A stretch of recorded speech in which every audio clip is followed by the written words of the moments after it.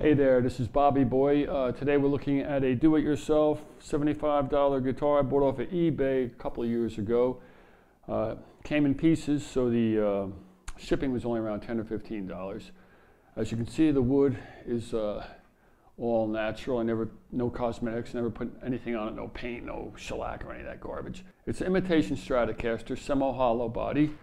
It's got the tremolo system on it, which makes it a little bit harder to set up. I put 2 springs on it first, and with extra light strings, a little bit of fret buzz. The strings were a little bit too close to the neck, so I had to put a 3rd spring on. So it's actually got 3 springs.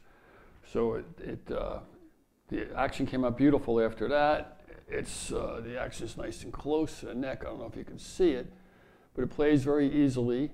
It stays in tune pretty good when you use the whammy bar.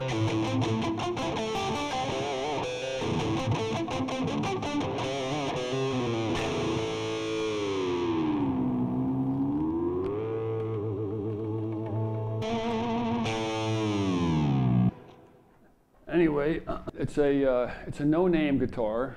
I stuck a little insignia on there, Marsden, but that's my middle name. It was the name of my band. But it actually had no name on it at all. I don't know where it was made. I thought it was made in China, but then I found this here on there.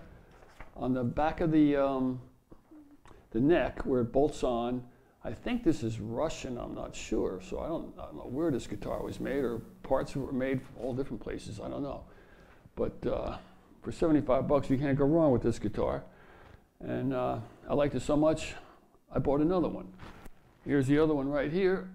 This one I actually stained a little bit, just a slight bit of walnut stain, put a different pickguard on it, but it's the same guitar. It sounds exactly the same.